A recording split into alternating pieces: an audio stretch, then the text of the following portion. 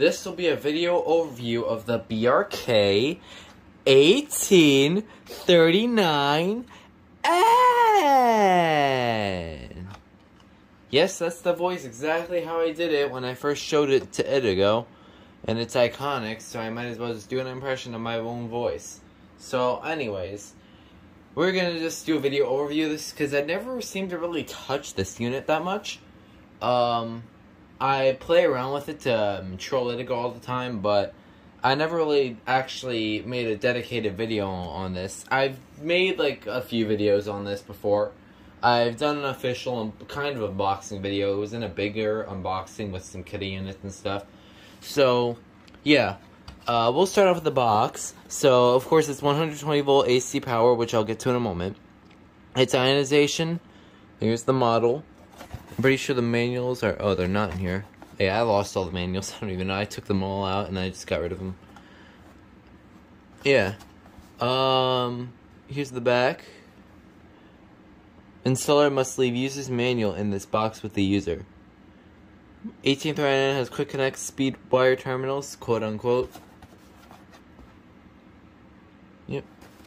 Pretty cool. So let's get to the alarm. So here's the alarm itself. You may be already noticing the giant vent holes, which I'll be getting to in a moment. But in standard terms, here's the model. Here's the back of it. It's got the original BRK logo. As some may not be familiar with, like especially people in the modern community may not be familiar with that BRK logo. And as you can tell, it's got the push-in terminals, with the interconnect being in the middle, which is interesting. So, yeah. I don't think that's the date code. I don't know where the date code of this thing is, but my best guess of when this was made is somewhere in the 90s. Because that's when these were usually made around 1993. As usually the best date of where you can find these. There is an older version of this that looks exactly the same, which is the BRK 1839i. I'm not sure of the exact difference between the two, because they're both very, very similar. They both have piezos and everything. They both have the same cover design. The push-in terminals, however, I'm pretty sure are closer to the middle, but I can't remember. I did a little bit of research, but not much at all. I don't know if they use a different base at all, like this one. I'm not sure if it uses this base at all, but that I didn't check for. So, yeah, I didn't check for that. So, in looks-wise, it's, you got the 6 rows of vents, but 3 of them are covered, 3 of them are, hollow. You got your test button in the middle.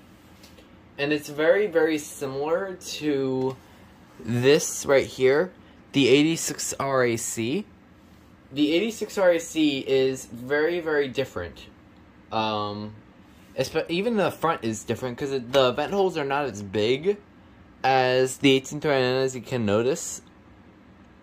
And, of course, the test button over here to the side. And it's got battery backup.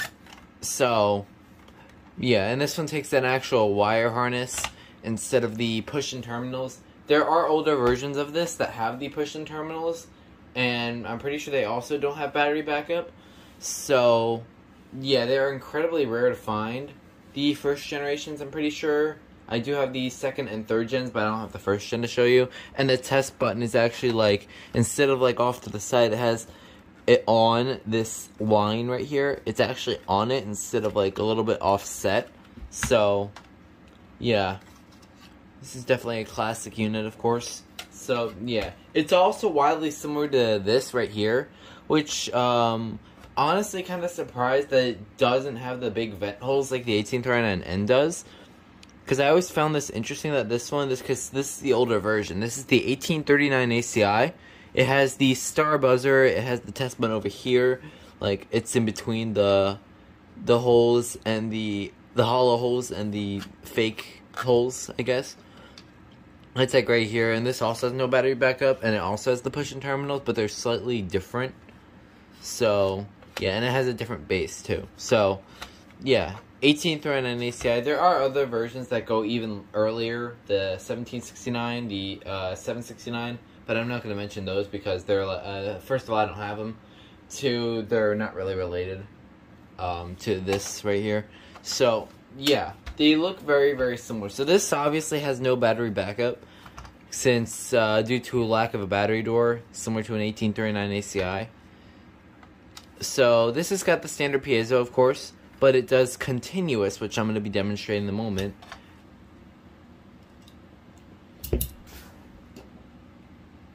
Yes, it works. Here we go. This is first time ever being powered on. Here we go.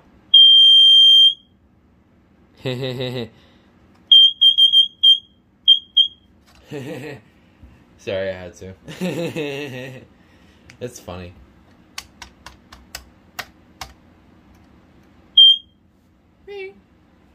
This thing is loud. Oh, wait, let me see what happens when I covered it. Okay. Okay, I want to show you one quick thing. Notice how the light goes out when you press it.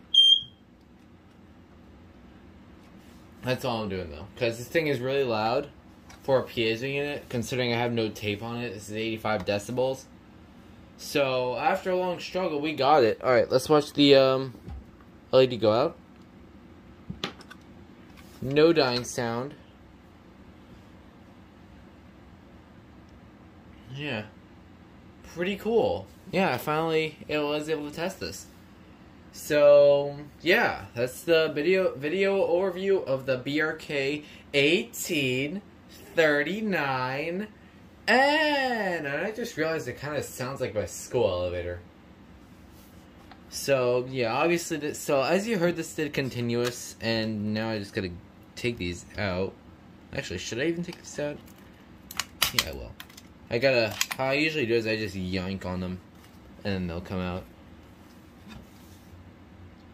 Alright, well, anyways, yeah, video overview of the BRK 1839, and I hope you all enjoyed, and that will be it.